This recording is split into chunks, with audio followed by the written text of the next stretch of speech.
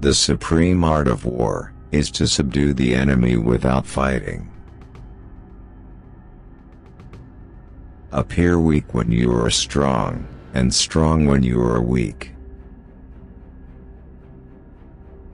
Let your plans be dark and impenetrable as night, and when you move, fall like a thunderbolt.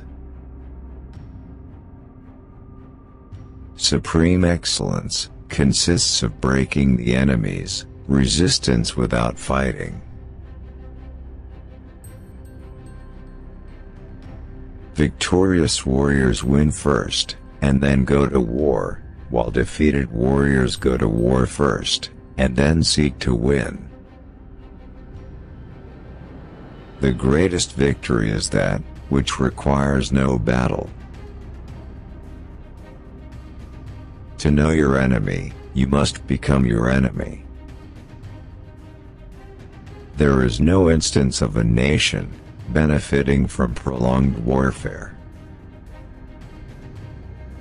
Treat your men as you would your own beloved sons, and they will follow you into the deepest valley. Even the finest sword, plunged into salt water, will eventually rust. Move swift as the wind, and closely formed as the wood. Attack like the fire, and be still as the mountain. When you surround an army, leave an outlet free. Do not press a desperate foe too hard. Opportunities multiply as they are seized. When the enemy is relaxed, make them toil. When full, starve them. When settled, make them move. Who wishes to fight must first count the cost. If you wait by the river long enough, the bodies of your enemies will float by. Know yourself, and you will win all battles. To win 100 victories in 100 battles is not the acme of skill. To subdue the enemy without fighting is the acme of skill. So in war, the way is to avoid what is strong and strike at what is weak. Build your opponent a golden bridge to retreat across. When strong, avoid them. If of high morale, depress them. Seem humble to fill them with conceit. If at ease, exhaust them. If united, separate them. Attack their weaknesses. Emerge to their surprise. He will win who knows when to fight and when not to fight.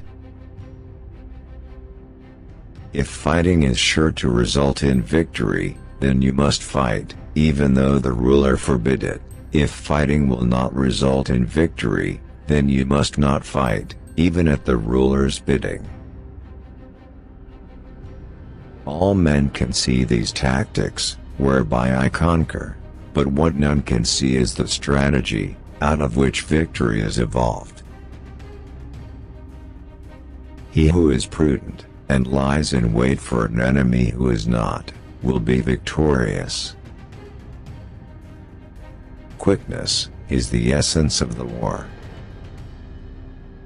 A good commander is benevolent and unconcerned with fame. The enlightened ruler is heedful, and the good general, full of caution. Victory usually goes to the army, who has better trained officers and men. He will win who knows how to handle both superior and inferior forces. The good fighters of old first put themselves beyond the possibility of defeat, and then waited for an opportunity of defeating the enemy.